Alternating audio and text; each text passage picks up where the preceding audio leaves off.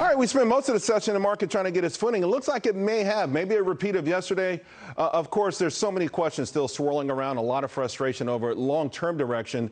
We know, though, however, when you pull it out enough, it's always to the upside. The question, of course, how to reap those benefits, even maximize your participation in the market to create individual prosperity and generational wealth.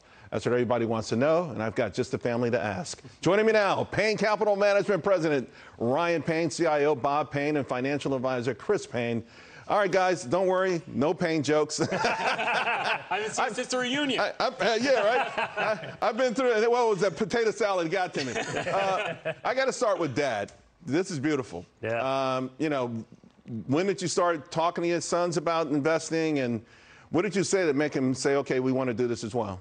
Well, you know, I started back in the industry in the 70s at Merrill Lynch, and at some point in my career, I had a little consulting business going, so I got a chance to see what was happening in the rest of the industry. So we decided that the future of the industry was not the banks, the insurance companies, the wirehouses. We started, you know, an independent firm. Mm-hmm. So that was in 2008. Ryan left Merrill Lynch.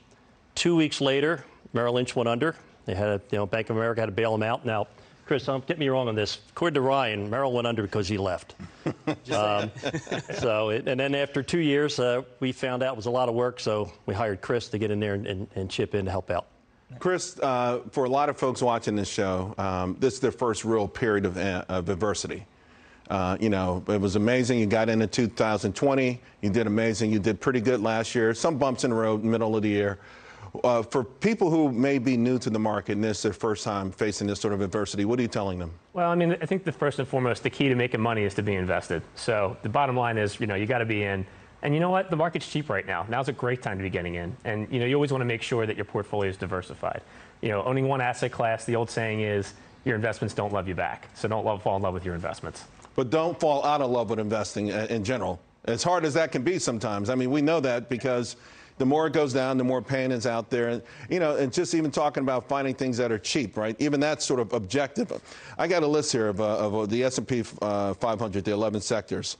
And the stuff that a lot of people are saying is cheap or, hide out in, it's not cheap relatively, right? Real estate is at a 29 PE, utilities 24 PE, healthcare at a 23 PE. So even things that may be cheaper in some way or form, Ryan, than other stocks, relatively, to their own history, they might be expensive. It makes it pretty difficult to even find a place to hide out, doesn't it? Yeah, I'm glad you asked me because obviously I'm the brains or the looks. And yeah, no, it's a good point. This is where diversification is so critical here, Charles, because like every asset class is working the same. You and I talked about value a year ago. I said, be careful of the growth trade.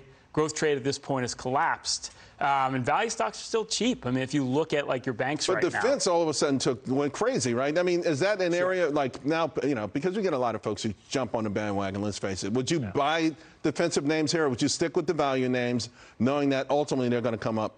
I think you do here, because I think you have to, question is, are we going to recession? Maybe, maybe not, but the market's already priced it in. And by the time we're in a recession, if we get in one, markets are going to be higher, right? Markets going to be way ahead of the news here, and I think that's a really important point. Bob, what do you make of the industry itself? There was a Gallup poll out today, and every institution saw a major decline in how people feel about it. The president had the biggest decline, 15 percentage points, followed by the Supreme Court, but nothing was unscathed. First time I've ever seen police go down a little bit. Wall Street might be at the bottom of the list. People, though, want to invest, and they just don't trust Wall Street. What do you tell us, folks?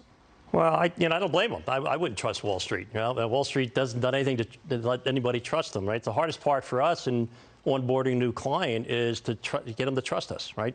Now, you're trustworthy, right? I know I'm trustworthy, but you can't convince someone who's been burnt by your industry that, you are trustworthy. So gaining someone's trust takes time. Something that you get in hindsight, you don't get up front. Right. But, I think with a lot of times when you see what happens with folks, they let their political beliefs interfere with their investing beliefs. Right. I saw a great chart the other day.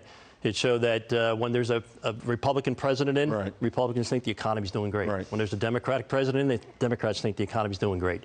Can't let your political beliefs interfere with your investing strategy. Yeah, I've had that trouble, when a Democrat's in, getting conservatives to invest in the market and vice versa, and sometimes it's like pulling teeth, but it's a $23 trillion economy, and we're talking about individual companies. You're investing in these companies, not the person. Exactly. And if you invest in the right one, you're going to make a whole lot of money. Where do we go from here then, Chris?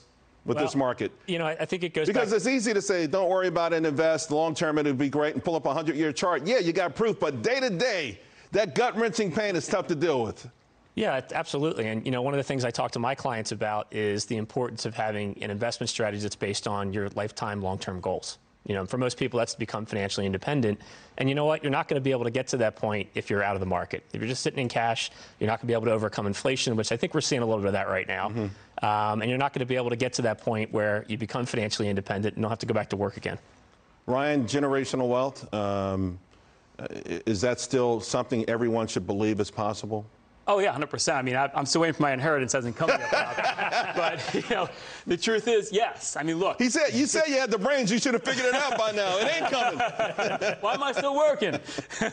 Absolutely, right? I mean, the stock market is a great wealth creator, right? I mean, look, and Chris has mentioned dividends. Dividends have increased over inflation over the last 70 years. It's like a built-in inflation hedge because companies raise their prices. Right. You benefit when you're a shareholder. It's something all Americans can participate in. All right, well, we got to leave it there. It's fantastic. It's so great having all three of you in studio.